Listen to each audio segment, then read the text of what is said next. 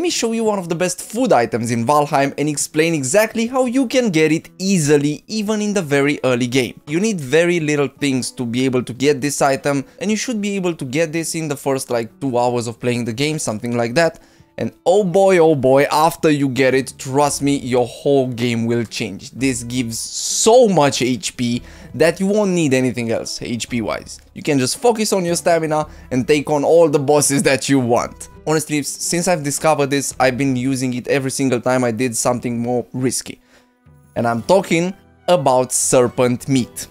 This comes in mainly 2 forms, the cooked form and the stew form. Basically, the cooked form gives you 70 HP and 23 stamina, and the stew form gives you a little bit more, 80 HP and 26 stamina. But the thing is, the difference might not be that much, but at the same time, look at this. It's very cheap to make. Like if you just have a bunch of beehives and some mushrooms that you've gathered on the way, you can easily craft this and just upgrade the stats by a little bit, but it's still an upgrade. Alright, now in order for you to be able to properly get this item, you need to set sail at night. And at some point you will be attacked by a sea serpent. And I know, that might seem terrifying, and it is pretty terrifying, but you need to know a bunch of things about the sea serpent. First of all, it won't attack you if you're staying in your boat. It will start attacking you just the second you step out of your boat. Think about it as a raid. The monsters attack your city walls or your building walls just as much as they need to attack them in order to get to you. If you step outside your base, the monsters will come after you. It's the same thing with the sea serpent. The sea serpent wants to attack you, but because you're in the boat and he's in the water, he cannot do that until he destroys your boat. And that is why I suggest you don't bring a raft. The best ship you could bring is the long ship, but this is pretty mid-game. An early game option for you would be the carve. You can easily unlock this in the first like 1 hour in the Black Forest, which you can step in the Black Forest pretty early on, to be honest. So I would say it's fairly early game. The carve, it's not the best, but it's much better than the raft. It's much better than the raft, because you need a ship that has plenty of HP. The raft might not be the best choice, but it's the best early game choice. The next thing you need to know is because the sea monster doesn't attack you, the sea serpent doesn't attack you directly, it's a very good idea to have a bunch of stamina food.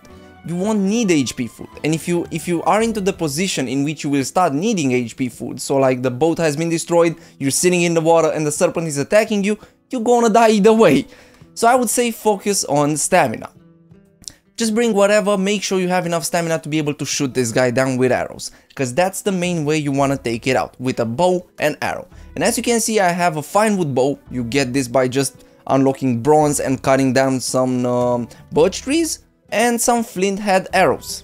Wood arrows work just as well. Like I've tested those arrows and those do a lot of damage. Like you kill the sea serpent in like 10 hits, 15 hits, something like that, double that. Let's say 30 hits with the wood arrow. That's still pretty decent, and the sea serpent won't manage to attack you always.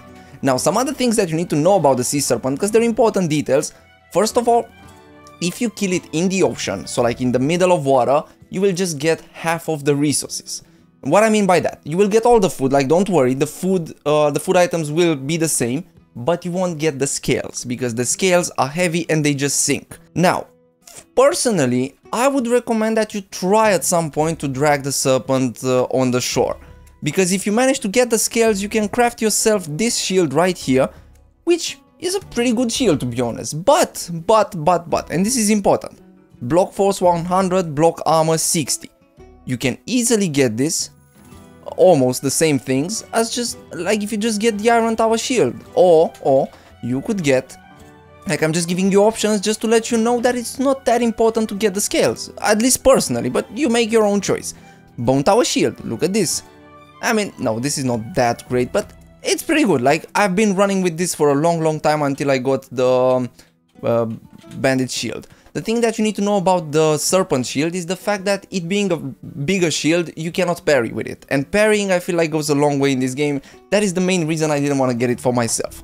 So personally, I would suggest at first just focus on the HP food. Focus on the HP food. Armor wise, again, you don't need good armor, because if you find yourself in the position in which you start needing good armor, that means that you're in the water and you are gonna die either way because you're in the middle of ocean. I would go as far as to say that you can even go naked and do this, because honestly the serpent won't attack you. And some other things that you need to know, the serpent only spawns at night, and it's a great idea to mark the location of the serpent spawn because it will roughly spawn in the same location every single time. But more often than not, if you're just staying in water at midnight, you will start seeing water bubbling around you and a sea serpent just rising up. And the way to take it out is just by using a bow and arrow. And as you can see, like, you don't need a good bow. This is the bow I used in the video I'm about to show you, because I'm about to show you exactly how it went for me the first time I fought a sea serpent. Just so you can see how easy it is. Here it goes.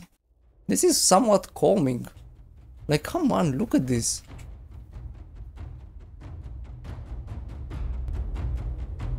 Wait, I can actually hold on that? Too far. Oh! What is that?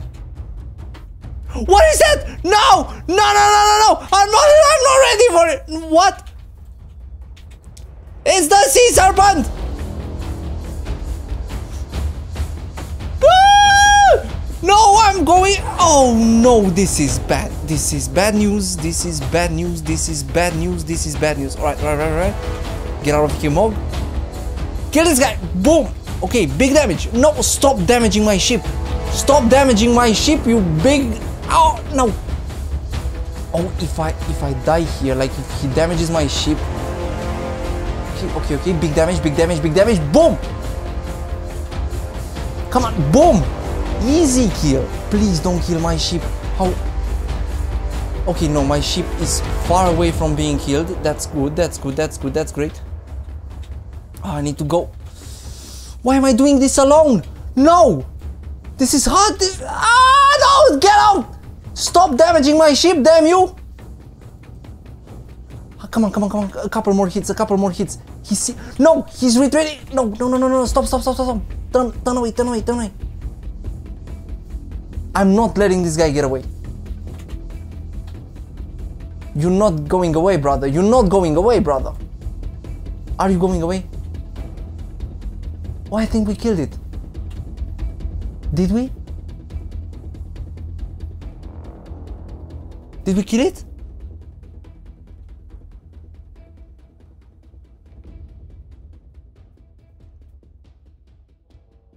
Seems like it, right?